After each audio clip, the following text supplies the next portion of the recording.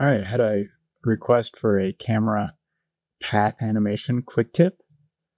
Let's go ahead and let's deselect our lights there. So I've got the geometry view window open here. The keyboard shortcut is O. Down below, the animation timeline's open. I've got a camera here named Camera Path Ani, which we'll be animating.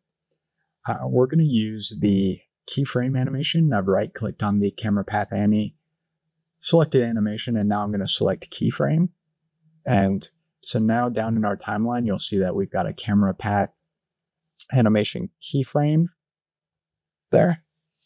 And in our animation properties now, you'll see that we've got an interpolation method set up as path. We also have orbit, camera target, and pivot.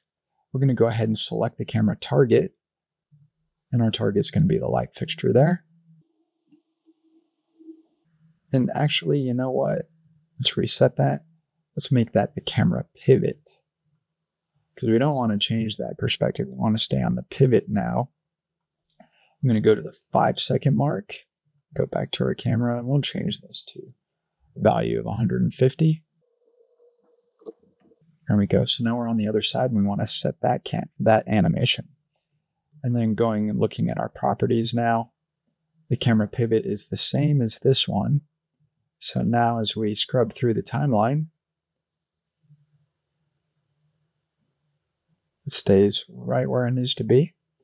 I'm going to go to about that 0.5-second mark. And you can see where our camera is placed right here, and it's getting too close. So everything's going off of our frame. So I'm going to dolly the camera out and then set a keyframe. And now you can see that the path has a little bit of a curve to it. Still going off the frame though, but that's okay. It looks fairly symmetrical, which is what we want. So now what we can do is select that center keyframe and set it to orbit. And notice how the curve there changed. Still getting a little bit out of our frame. That's okay. But it really stays in once we get past that second keyframe. We've got this one set to path. I'm going to leave it there. But let's change this one to orbit. And now look at the path we got around there. And how our subject doesn't go off the frame anymore. I'm also going to change the ease on there to custom, and then just holding shift, I'm snapping the Bezier curves, or the Bezier handles, I should say. And now everything stays in the frame. Got a nice path there. Looks pretty good.